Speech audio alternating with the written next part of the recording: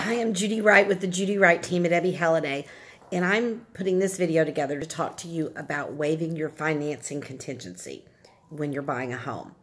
It's a big decision to make if you're a buyer, and you need to be sure that you are working with a lender who has completely pre-qualified you and checked everything before you agree to do that.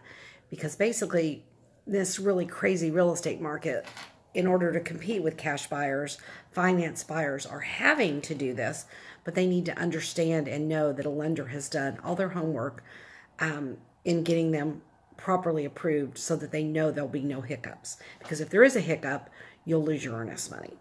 And you don't want to get in a situation where you've paid for an inspection, paid option money to a seller, put earnest money down, and end up losing all of that because you weren't properly checked out. So if you're considering buying a home and you need a referral to a great lender, please give me a call. This is Judi Wright with Debbie Halliday.